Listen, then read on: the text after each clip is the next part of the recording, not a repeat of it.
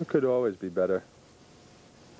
It's got the fuzzy logic so that it takes away some of the jiggling of your hand. How does that work? I'm not too sure. Don't ask me. I have the same degree you do.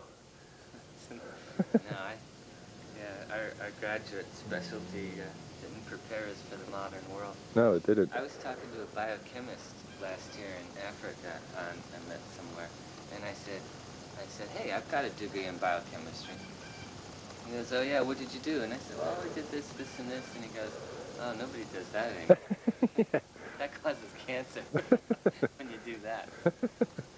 I go, didn't you used to like pipette with your mouth? Oh no, that causes cancer. They use machines to do that now.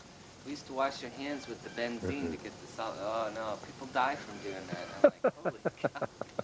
You know, it sounds like I studied chemistry with Newton or something, you know? It's just, it's a whole different world.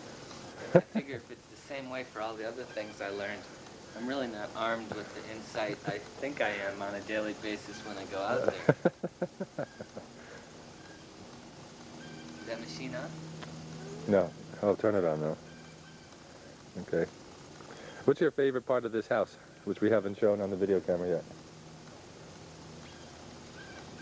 I think I like my den.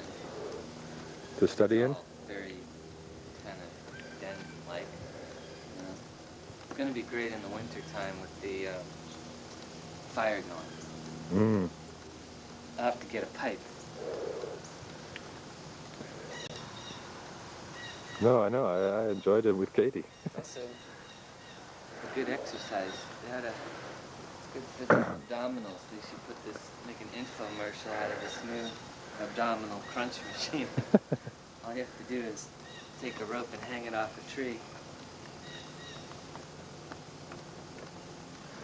Okay, it's Labor Day weekend, 1997. We've come up to visit Mikey. Mikey's new spread, the Ponderosa. It's as big as the Ponderosa. It's Monday morning.